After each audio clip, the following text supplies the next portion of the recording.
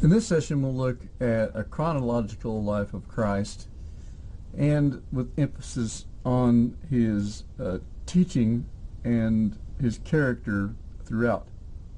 First of all, who is Jesus? That really is the crux of the matter. You can't really study Jesus without having some perspective on this. And Jesus queried his disciples and to Simon Peter in Matthew 16:13 about who the people say the Son of Man is really the crux of the matter. All scholars recognize the historical existence of Jesus, even the very liberal scholars from the Jesus Seminar, which is probably the furthest out there in terms of questioning everything about the existence of Jesus. But even they acknowledge that Jesus did exist as a historical figure. And here are some options for interpreting who Jesus was. One is that he was a fake or a fraud. That is, he made claims he knew were not true. He was a liar, in other words. And some Jewish groups hold to this, but not many. Another option is that he was a moral teacher or a religious leader. And a lot of groups hold to this. Really, it's a suspension of judgment, and it's held by people called materialists. Now, this doesn't mean people who seek material goods. It means people who believe that the material universe is all that there is. In other words, when you die, you're dead. There's nothing beyond the visible world. Sometimes these are called scientific realists. And they would acknowledge that Jesus was a great teacher and religious leader. There are also various religious groups that say this. Some would say he's a prophet of God, but not divine, and not God's final revelation. Some Jews hold to this view, and Islam also does. Muslims will tell you that they believe Jesus is the Messiah, but in saying that, what they mean is that Jesus is a prophet. And Hindus see him as one way to salvation. Another view is that he is the Son of God, but not fully divine. Mormons hold to this view, that Jesus is a created being, in fact, an angelic being, the brother of Lucifer. Jehovah's Witnesses also hold the view that Jesus is a Son of God, but not fully divine. Orthodox Christians, which include Roman Catholics, Protestants, Eastern Orthodox, believe that Jesus is God incarnate, that is, God in the flesh. He's fully human, fully divine. He's the object of worship, and one on whom our destiny depends. And that central tenet is what defines someone as being it is a central pillar, a tenet of the Christian faith. But it's impossible to study Jesus intelligently without having some kind of interpretation concerning who he is. The influence of Jesus, well, that's pretty obvious. He has an influence on many world religions. On the calendar itself, we have BC and AD. And the very existence of the Christian church around the world says something about the influence of Jesus. Sources for the study of the life of Christ, well, there are extra-biblical sources, and I have provided a handout for you in the folder for this week to take a look at, so I would encourage you to look at some of these early things. The one by Josephus, though, is interesting because in the quote from Josephus, he claims that Jesus is the Messiah. However, Josephus was Jewish. There is no indication in his writings that he ever believed that Jesus was the Messiah or that he's equal with God, as Christian groups do. And so it seems that someone who was transcribing what Josephus had to say in Antiquities inserted his claim that Jesus is a Messiah later on.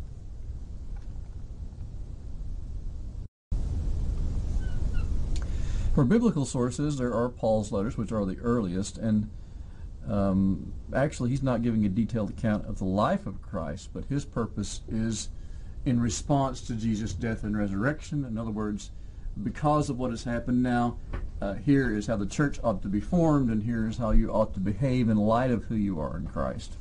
And then there are other New Testament writings except the Gospels. But the main documents are the four Gospels, Matthew, Mark, Luke, and John. Now, why do I see the Gospels as historical? Well, one is that the early Christians were careful for writing the Lord's works and words. And also, the cost of writing materials was high. You couldn't go out and buy a ream of paper. It required either getting papyrus, that was, of course, all handmade and was very fragile, or using parchment or vellum, which was animal hide, which was very expensive and time-consuming to produce. Another is that the writers were in a good position to know the facts about Jesus, and because there were eyewitnesses living at that time who also knew Jesus, who were eyewitnesses of his ministry, they were in a position to correct the early writers if they had been wrong. Another is that through the four Gospels, a fundamental picture of Jesus shines through. It is this: he was humble before God and submissive to the authority of God the Father, and yet at the same time he makes pronouncements as though he has divine authority. He clearly believes this. In that day, it was common for rabbis to refer to the work of other great rabbis when they were teaching. The people were amazed at Jesus' teaching because they say he teaches with authority, and what this means is that he does not refer to anyone because he doesn't need to. He is also dedicated to the Father's purpose, even in the face of imminent suffering and death.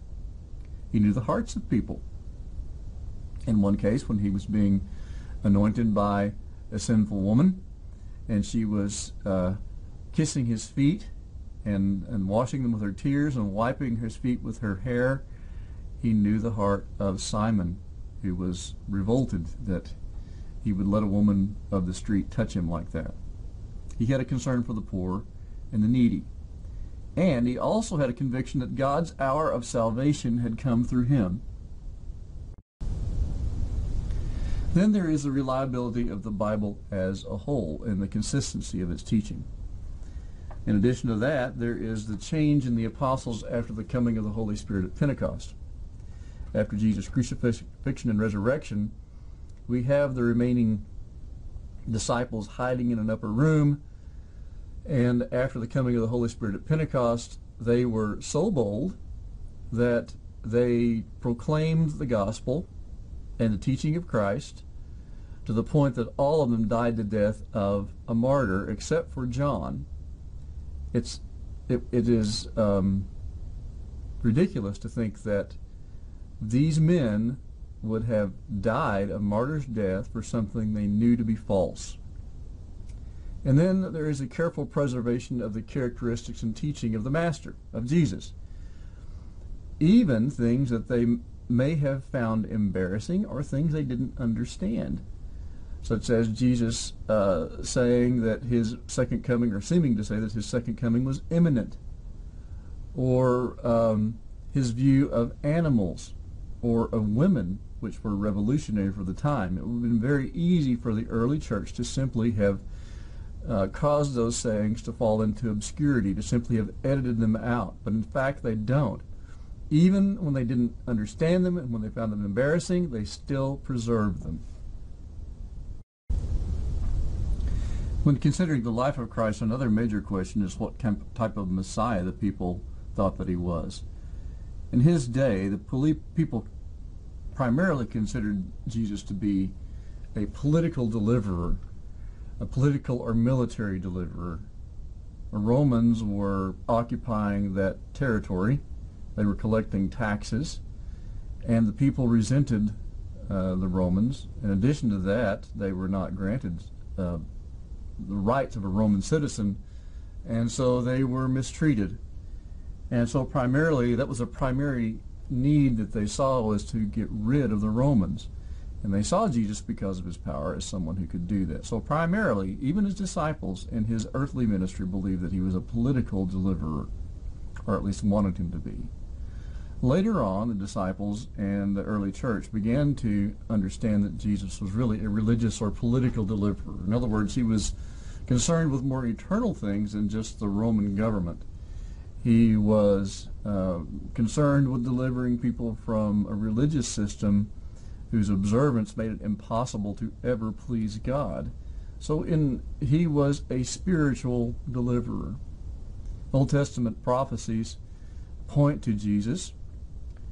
And the Apostle Paul in Romans chapter 1 verses 1 through 4 talks about how the Old Testament prophets pointed to Jesus coming.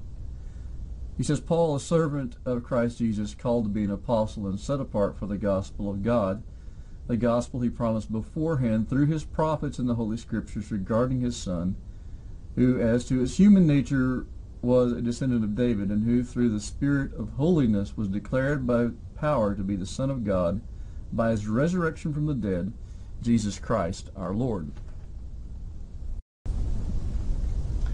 Other Old Testament prophecies, well, in Matthew 1:23, Matthew is showing that Isaiah 7:14 is a prophecy that the Messiah would come. And he's also refers to Isaiah 43 and Malachi 3:1 in saying that a forerunner would come. This is John the Baptist. His birthplace is prophesied in Micah chapter 5 verse 2. And then the purpose of his ministry is outlined in Isaiah 53:4 and 42:1 through 4. His death is prophesied in Zechariah 13:7, his resurrection in Psalm 16:10, and these are all passages the gospel writers refer to, mainly Matthew, to say that Jesus is fulfilling these Old Testament prophecies. First of all, when we talk about the life of Christ, we have to begin with his pre-existence. In John chapter 1, verses 1 through 5, John begins talking about Jesus' pre-existence. And in 1 through 5, he says, in the beginning was the Word, and that word is capitalized in the English translation, and the Word was with God, and the Word was God. He was with God in the beginning. Through him all things were made. Without him nothing was made that has been made. In him was life, and that life was the light of men. The light shines in darkness, but the darkness has not understood it. Then skip down to 14 through 18. The Word became flesh and made his dwelling among us. We have seen his glory, the glory of the one and only who came from the Father, full of grace and truth. John testifies concerning him. He cries out, saying, this was he of whom I said, he who comes after me has surpassed me because he was before me. From the fullness of his grace we have all received one blessing after another. For the law was given through Moses, grace and truth came through Jesus Christ. No one has ever seen God, but God, the one and only, who is at the Father's side, has made him known.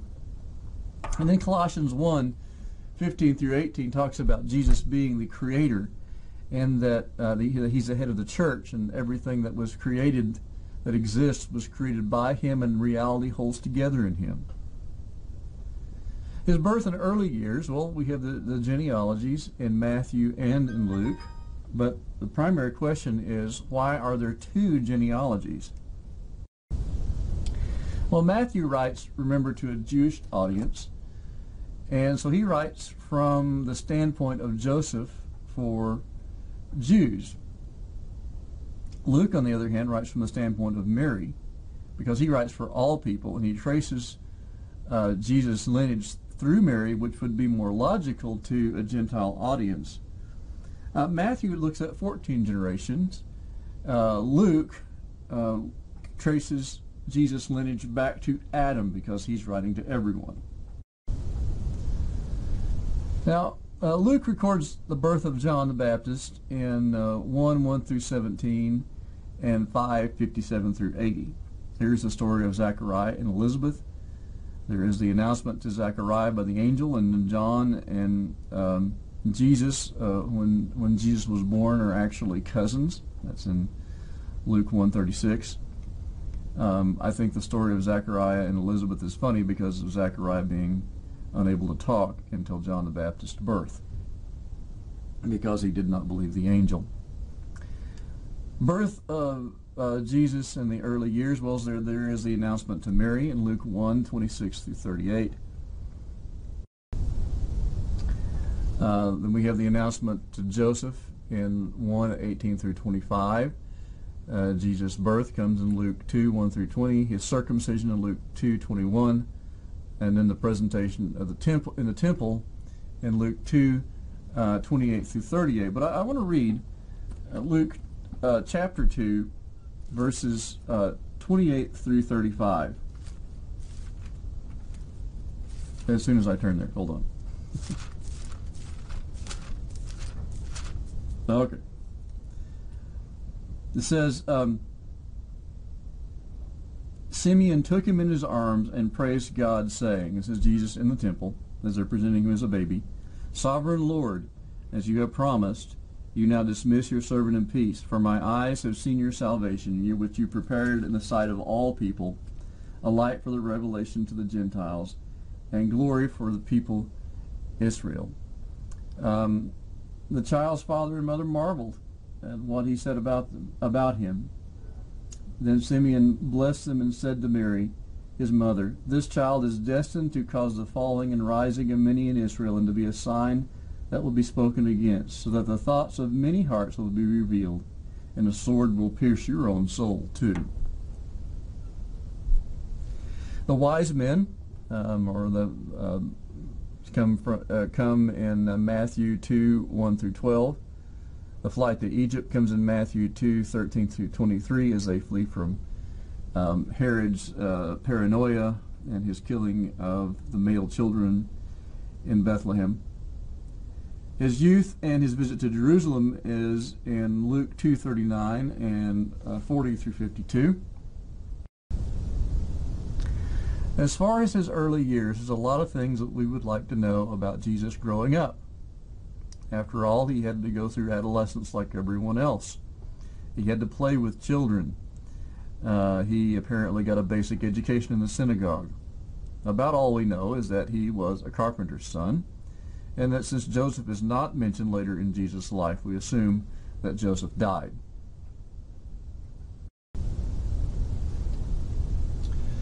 The year of obscurity in Jesus' ministry. First, we begin with the ministry of John the Baptist. When Eastern or Oriental kings went on a journey, heralds were sent ahead. Any time an important official goes somewhere, the people who are in front of that person make preparations. For instance, I spent many days preparing buildings ahead of a general visiting, and then the general didn't actually show up because he got to the chow hall and found an old buddy and started talking to him. When the president goes somewhere, the president of the United States, there are a lot of preparations made before he gets there. This is the same idea. In this case, John the Baptist prepared the way for Jesus. The birth of John the Baptist, as told in Luke 1:13 through 17, basically his ministry excommunicates Israel. The content of his message is that of repentance. Now, the reason he was understood in that day to excommunicate Israel is because baptism was for people who were Gentiles and converted to Judaism, that is, proselytes. But what he does, he said that you all need to be baptized. He baptizes Jews. So in doing that, he's saying, I'm excommunicating you all. He was offensive. We see that in his offending Herod Antipas, because he was married to his brother's wife while his brother was still living. He clearly does not compromise. He comes to Jesus, or Jesus comes to him for baptism. A common question that people ask is, why did the sinless one need baptism? Well, one is that it showed his approval of John the Baptist's ministry. That, in other words, he agreed with what he was doing in calling people to repentance. He also does it as an example for others to follow, that others should be baptized as well. Even though he was without sin, it allows him the opportunity to identify with the sinners who were being baptized. And baptism symbolizes the gospel. In other words, when a person is above the water, standing there before they are immersed. It symbolizes their life before following Christ. And when they are submersed, it means that they die to their old way of life. They are wrapped up in Christ. When they come out of the water, the symbolism is that they are beginning life anew, following God. Another is that it gives God the Father an opportunity to confirm his messiahship. The next thing that happens in the year of obscurity is the temptation of Jesus. And we've looked at that previously. Then he selects the core of disciples: Andrew, Simon Peter, Philip, and Nathaniel. And that's in John 40 through 48. Then as we come to his first ministry, which is the beginning of his public ministry, this is in John 2, 1 through 10. Now, Jesus was the kind of person, apparently, that people liked to be around. He was the kind that was invited to parties, even parties of people who were of ill repute. And he went. And in doing so, he became a message to the Jews that the kingdom of God was imminent in him, and also to some Gentiles during that time, the Roman centurion being one of those, but eventually to Gentiles everywhere. And I'm happy about that because I'm a Gentile. The next thing that happens is the cleansing of the temple. Maybe this happened twice or maybe once. Most likely, at least this is my opinion, is that the synoptic gospel writers, Matthew, Mark, and Luke, could only insert this at the end of Jesus' ministry because this is the only time they record him being in Jerusalem for the Passover. And remember, we talked about the ancient Near Eastern view that ordering things chronologically was not necessarily essential. And so it would seem that John actually records it chronologically because he talks about earlier trips of Jesus to Jerusalem. The visit with Nicodemus is in John chapter 3, the great teacher of Israel. And then the arrest of John the Baptist is in Matthew 14:3 and in Mark 1:14. And of course, we know the end of that sordid tale, that John eventually is beheaded. But it seems that John has some points of concern and doubt about whether Jesus is the Messiah himself, and sends for word from Jesus, and Jesus confirms that indeed he is the Messiah and that John the Baptist got it right. It just shows that anybody can be discouraged. His return to Galilee, he meets a woman at the well in John chapter 4 and converses with her and breaks several barriers of that day. In that day, man did not talk to a woman in public, certainly not a Jewish man talking to a Samaritan woman, and even more, a Jewish man talking to a Samaritan woman who was of bad reputation. His year of popularity begins in Capernaum. That was the focus of his ministry, and his followers begin to increase dramatically. He chooses the 12 from his followers, to be his immediate disciples, although there were other people who followed him as well. Among them were John Mark, who wrote the Gospel of Mark. There was a commission at Nazareth in Luke 14:18 through 21, and here is recorded his rejection by his own people. He calls his disciples in Luke chapter 5, verses 1 through 11. All of them are Galileans except for Judas, and that's also in 6:12 through 16. They were normal people from all walks of life: commercial fishermen, tax collectors, zealots. And it would be interesting to hear some of the conversations they had with a former tax collector who was seen to be in league with the Roman government, and a zealot who was in favor of the violent overthrow of the Roman government. We can just imagine this would be like an extreme conversation between Democrats and Republicans. It probably at points deteriorated into a shouting match, maybe even fist fights. I don't know. There are discrepancies between Luke 16:14 through 16 and Matthew 10:1 through 4. One of the explanations for this: in our culture, people are mainly known by one name. In other cultures, people are known by many names. I know from my experience teaching in Kenya that my students have their local name they go by, their formal name in their tribe, that they got at birth, and then they have a Christian name that may be separate. So they have 3 different names. So if we consider that this kind of culture may have had more than one name someone was known by, they may have had a nickname, their proper name, it's not hard to understand why they might be called by different names in different places.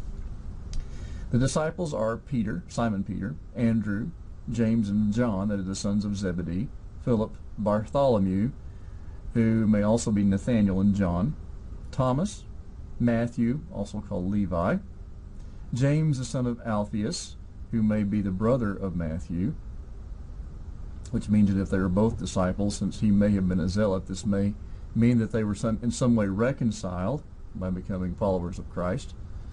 Judas the son of James, or Thaddeus, Simon the Zealot, and Judas Iscariot. Another thing that happened during the year of popularity is his various teachings and healings. The Roman centurion comes to ask Jesus to heal his servant. In Matthew 8, it is the Roman centurion himself. In Luke 7, there's a difference because in Luke 7, the elders of the Jews come and ask Jesus in behalf of the Roman centurion. Now, this is another difference between the way ancient writers did their work and the way we think of things today. This is called a compression, where the Roman centurion comes directly in Matthew 8, but the elders of the Jews come in Luke 7. So Matthew is simply compressing the story and not talking about the role of the elders. Again, this is the difference. We try to put our Western eyes on an ancient document and it doesn't quite work. Jesus encounters the demoniac in Mark 1. In Mark 4 and 5, he stills the sea. Jairus' daughter, the synagogue ruler, and the woman with the hemorrhage is there. The lame man is in John 5:1, and in this case, it shows Jesus' power because faith is not even necessary. He doesn't even know who Jesus is. The Sermon on the Mount also comes during the year of popularity, and he tells the essentials of living in God's kingdom to the disciples. The kingdom of God is both present and future in his sermon. The mission of the 12 comes in Matthew in 10:5 through 15. He tells them to take nothing. 16 through 23 seems to allude to a future time. The confession at Caesarea Philippi, that is Peter's confession, is a turning point, the hinge on which the Gospels turn. And you can see the passages there where that is documented. The Transfiguration is in Mark 9:2 through 8. And in it, it's important because there are 2 supreme representatives of the Old Covenant. Moses represents the law, and Elijah represents the prophets, and they're showing their approval of Jesus' ministry. In the year of opposition, this is where the opposition to him grew to extremes. Causes of the opposition. Well, one is Jesus' view of the law. In Mark 7:1 through 13, he talks about Korban, which we talked about earlier.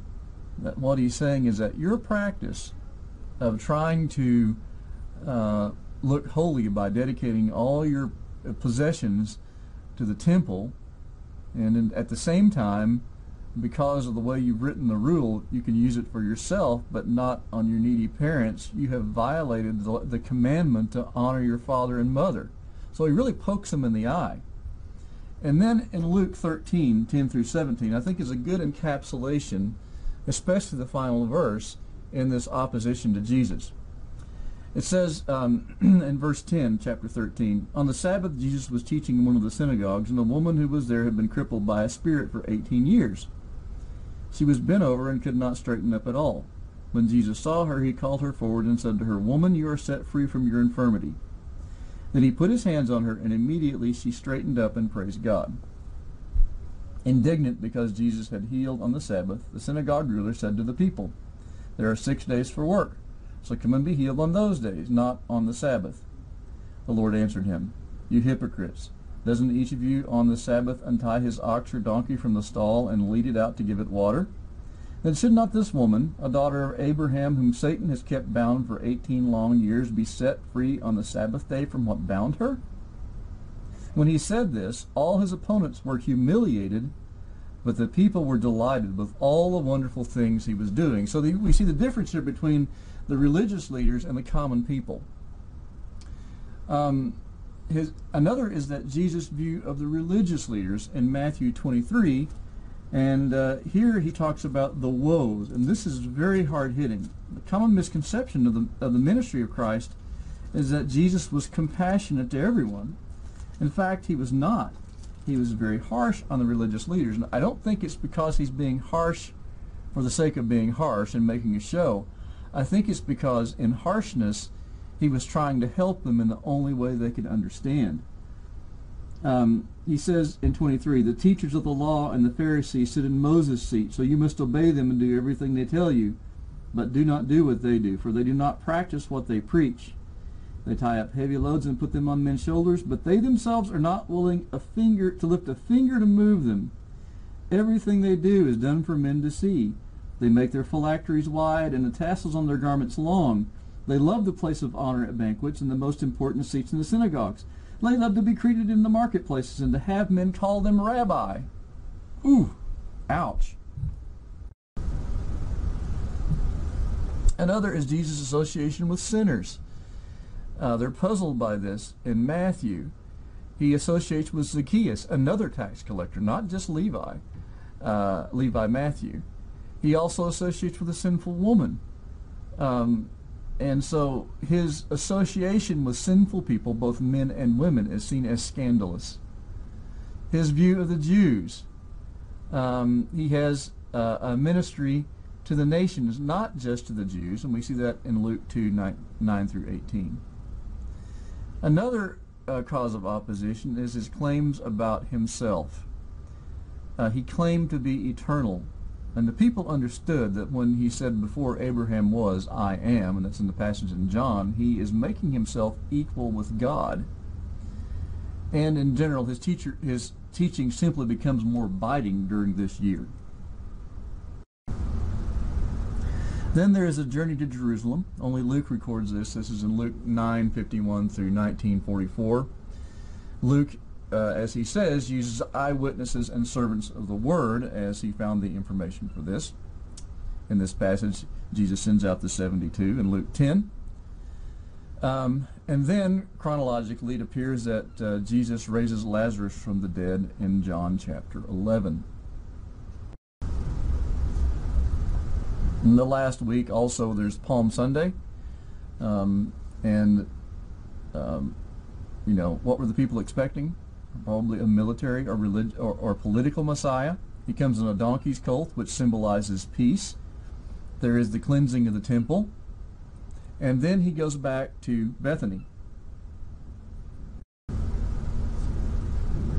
Monday and Tuesday of the last week, there are controversies with the religious leaders. The Pharisees send a delegation to demand his credentials. They try to entrap him by discussing paying taxes to Caesar. They also talk to him about the most important commandment. He gives his woes in the last week to the Pharisees. And then he talks about his own resurrection. The destruction of Jerusalem is predicted, and that's in Matthew 24. On Wednesday, there is the plot of Judas to betray Jesus. He seems to become more alienated. John, in 12:6, suggests that, in fact, Judas was motivated by the love of money. On Thursday of the last week, he sends Peter and John to Jerusalem to prepare for the Passover. The Passover meal is recorded by the Synoptics and John. He then goes to the Mount of Olives, that is Gethsemane. Judas then identifies Jesus and betrays him, and the disciples flee. Peter tries to defend the Lord in the midst of this, and Jesus heals the high priest's servant's ear. He's then taken to the palace of the high priest, which is Caiaphas. He appears before the Sanhedrin. He is accused of threatening to destroy the temple. The witnesses couldn't agree on their accusations. Caiaphas asked him if he is the Messiah. Jesus is mocked. Peter denies that he knows Christ.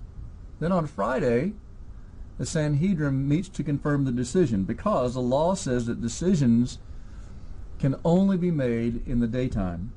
And that's in Mark 15:1. On Friday, he is accused of leading the nation astray, opposing taxes paid to Caesar, calling himself a king. They couldn't find any charges valid, so he sent to Herod Antipas, who refused to render a judgment because of his jurisdiction, that he was from Galilee. The crowd gathers and asks Pilate for Barabbas. Pilate condemns Jesus. Judas hangs himself. Jesus is beaten. Jesus then is crucified at Golgotha. 7 statements Jesus made from the cross. One is, Father, forgive them. The next is, truly you will be with me in paradise, to the thief on the cross next to him. Woman, behold your son, when he gives charge of Mary, his mother, to disciple John. My God, why have you forsaken me? I thirst. It is finished. It is tetelestai, which is an accounting term which means paid in full. And then, Father, into your hands I commit my spirit. He's buried by Joseph of Arimathea. Saturday was the Sabbath, so nothing happened on that day. On Sunday, Jesus rises from the dead. And over 40 days, Jesus appears over 10 times, from 1 to 500 witnesses. And Paul tells us that in 1 Corinthians 15:6. The ascension then is 40 days after the resurrection. Now, let's talk about the resurrection for a moment. Some proof of the resurrection. One is the change in the disciples. We talked about this at the beginning of the screencast, that after the resurrection, the disciples were actually, or after the crucifixion and the resurrection both, they were hiding in an upper room. At the coming of the Holy Spirit, though, they were empowered, and they all died the death of the martyr, except for John, preaching what Jesus had taught them, and that he was, in fact, God, that he was the Messiah. Another evidence for the resurrection being real is the very formation and existence of the church and its consistent testimony about Jesus, even when they found to be that embarrassing or when they didn't understand it fully. Now, there have been some people who have posited theories of the resurrection to try to explain it away. One is the swoon theory. And this theory of the resurrection says that Jesus did not in fact die on the cross. He was in fact crucified, but when he was placed in the tomb, in the coolness of the tomb, he revived from his comatose state. Another way of trying to explain away the resurrection is theft. That is, the disciples simply stole the body. The third is mass hallucination. That is, the disciples and the 500 witnesses only thought that they saw Jesus. Really, they did not. And the fourth is that when the women went to the tomb in the morning, they actually went to the wrong one. Let's back up now and talk about each one of these. First of all, the swoon theory. The major problem with the swoon theory is this. The Romans who crucified Jesus were professional executioners, and the Gospels record that a spear was actually stuck into Jesus. They knew dead when they saw dead. He'd been flogged, he'd been crucified, he'd been pierced with a spear, he was dead. The next thing is theft. The problem with theft is that there were Roman guards placed on the tomb. It was sealed, and those Roman guards guarded that tomb at the cost of their own lives. If someone got into it, they paid with their own lives. So it's really difficult to believe that the disciples were able to overcome them and steal the body. Mass hallucination, well, I don't know what to say about that one. I think that one's kind of preposterous. The wrong tomb. Well, if the women had gone to the wrong tomb, all the religious leaders would have had to do to shut down the whole Christian thing is to take them to the correct tomb. So, these are the theories that have been used through the years to explain away the resurrection. Let's talk about the teachings of Christ now. His teaching methods are parables. These are down-to-earth stories with a heavenly meaning. It is his most famous method of teaching, and depending on who you talk to or who you read and how they classify a parable, there are about 60 of these.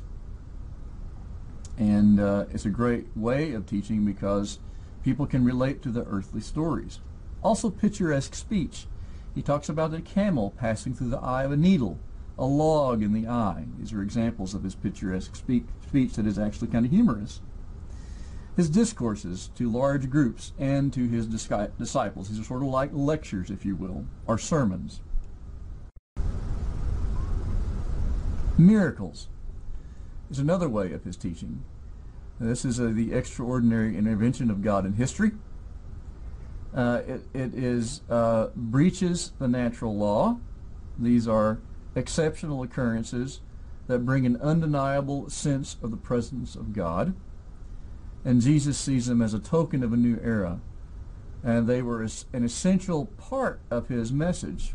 And I want you to read Luke 7:18 through 23 and Matthew 11:2 through 6. The kingdom of God is another thing he talks about a lot. It consists of God breaking through history to redeem mankind. And his teaching are for those who are in the kingdom of God. And the kingdom of God and the cross are talked about in Luke 9:23 and John 12:24 through 26. He talks about himself as the Messiah. He calls himself the Son of God. Actually, Son of Man is actually the name he preferred the most, though. He forgives sins. And he is one on whom our destiny depends. This is clear in his teaching. He demands absolute loyalty, even more so than the loyalty one would have to their own family. He also talks about the I am statements. He teaches that he is in fact eternal and co-equal with God. He teaches that the Messiah must suffer, in line with the suffering servant poems of Matthew 53. He talks about his baptism, not water baptism, but in this case, in Mark 10:38, he's referring to his suffering and death. He talks about giving his life as a ransom for many, making the payment for sin once for all. That's an extremely important concept in his teaching, and it really relates to Mark 14:24, where he reinterprets the elements of the Seder meal and talks about the Last Supper, that covenant. He reinterprets the element of wine as being the new covenant in his own blood. Now, one of the things I have supplied in this folder for this week is a chronology of the life of Christ. You don't need to memorize this. I'm not going to ask you to reproduce it on a test, but I thought it might be useful to you to help follow through the life of Christ chronologically as I have presented it in this screencast. All right.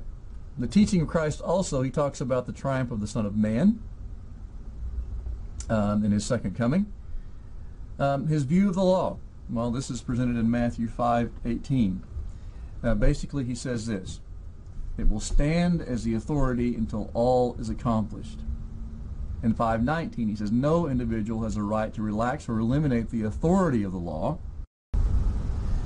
And he says mere outward obedience to the law doesn't cut it. And to explain what he meant, he reinterprets the Old Testament commandments. The religious leaders of that day said that if you hadn't actually, for instance, physically committed the act of adultery, you were okay. Jesus says that if you've looked on a woman lustfully, you've committed adultery with her in your heart. That's a much higher standard. So he takes it to the heart level, not just external behavior. What he gives is really an impossible standard. And the reason, I think, is that it points us to the need for God's grace, that he's the once-for-all sacrifice for sin.